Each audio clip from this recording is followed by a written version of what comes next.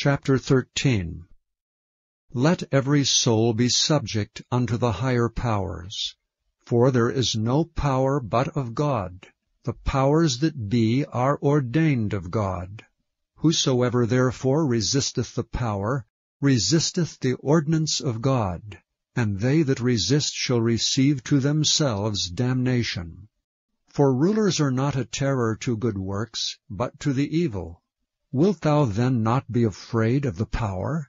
Do that which is good, and thou shalt have praise of the same. For he is the minister of God to thee for good. But if thou do that which is evil, be afraid, for he beareth not the sword in vain. For he is the minister of God, a revenger to execute wrath upon him that doeth evil. Wherefore ye must needs be subject, not only for wrath, but also for conscience sake. For this cause pay ye tribute also, for they are God's ministers, attending continually upon this very thing. Render therefore to all their dues, tribute to whom tribute is due, custom to whom custom, fear to whom fear, honor to whom honor.